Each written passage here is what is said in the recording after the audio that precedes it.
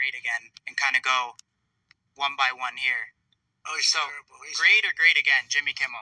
Well, he's not. He's not. First of all, they all have bad ratings. The one that's the most successful is Greg. Who? Greg Gutfeld.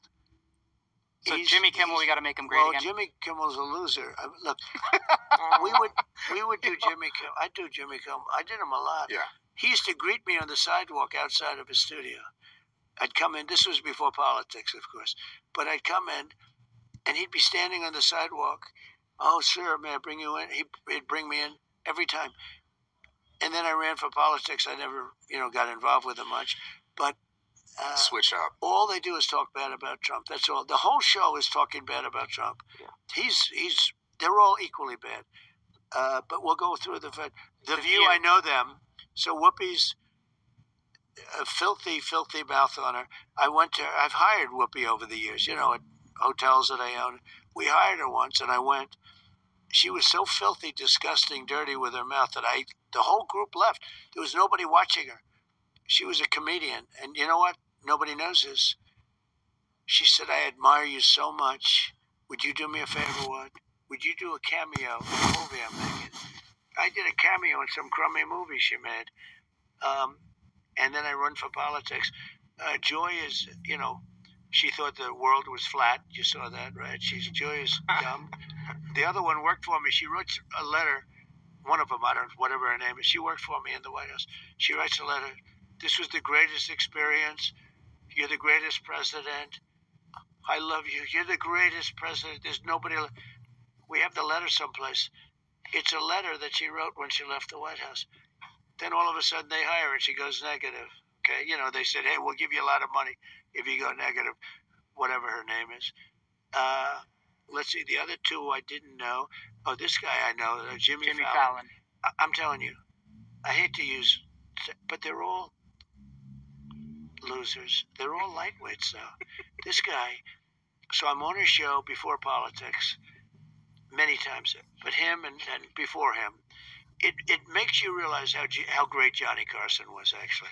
That's the only thing, because there's nothing to watch. Their ratings are horrible. They're cutting him back to 4 days, which is, can you imagine cutting Johnny Carson back to 4 days? That didn't happen. But Johnny Carson, I grew up with him and others that were very talented.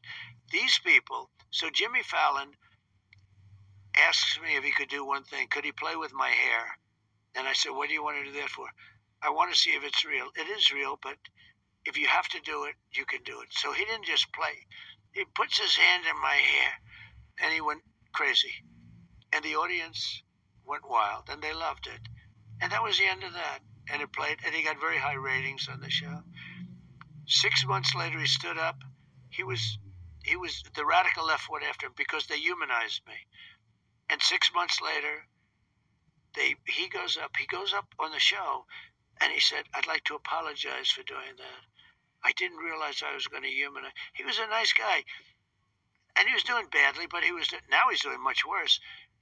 He lost his whole audience when he did that. Another loser is Howard Stern.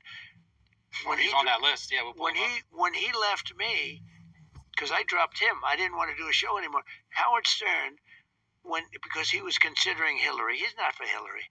But he wanted to be politically correct or something. Didn't work out too well.